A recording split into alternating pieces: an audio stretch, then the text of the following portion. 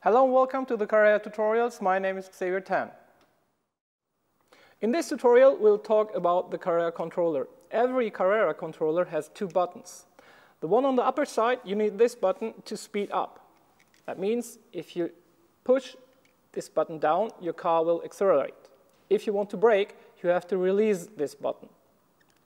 It is especially very important before a bend that you really brake and not drive too fast in this bend by just push it down and holding it like this, your car will spin off the track.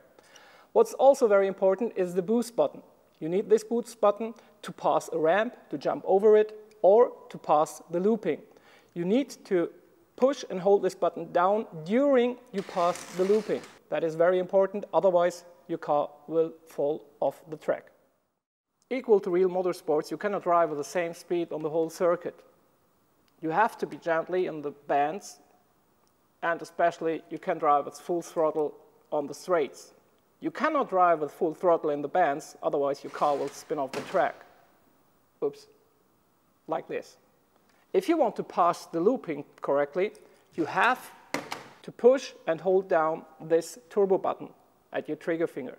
If you do that, your car will pass the looping perfectly. So keep on racing. We recommend to build in two straights before and behind a bend. That is very important, so you can accelerate before a bend and you can brake behind the bend. You have enough space, for example, at the looping as well, to accelerate and to brake your car down. You need these straights also, for example, for a jumping ramp like this.